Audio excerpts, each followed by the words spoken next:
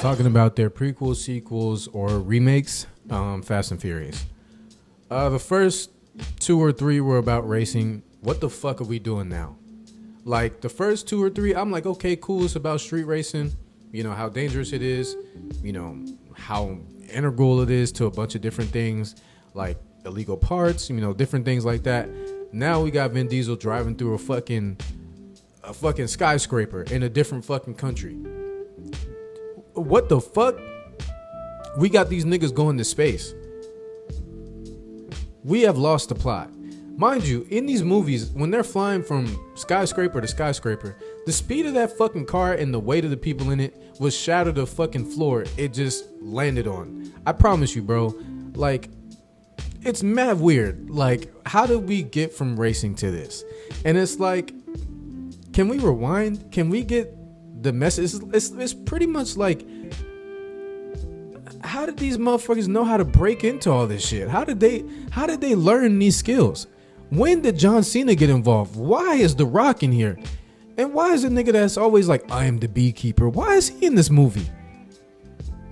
Jason Momoa's in that motherfucker now. I'm like, how much bullshit can they make up in this goddamn studio? And then the thing is, I think most of these actors really think that they're good actors. Not like the Jason Momoas and other things like that. But The Rock, Vin Diesel, old girl that's Vin Diesel's wife. And then Vin Diesel, in my opinion, is the king of one-liners. Literally, all he says in the Marvel Cinematic Universe for Groot is, I am Groot. Like, that's literally bar for bar his entire script. I am Groot. I am Groot.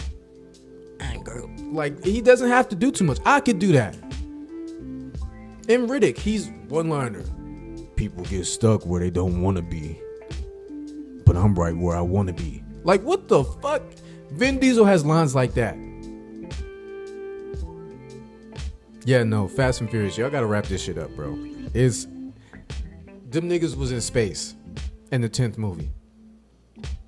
There's no way in hell Dodge Durango should be in space. There's no way in hell a Camaro is able to be in space and y'all somehow get them niggas down without them dying. Plus, them two characters are fucking black. Tyrese's character and Ludacris' character. I'm telling you right now, nobody black is going into space in no fucking car that has common sense. It's very far and few in between we do anything that is risky, let alone go into space in a fucking Camaro with a duct tape spacesuit. I promise you, nobody black is signing up for that shit. Cut this shit off. Cut this shit off.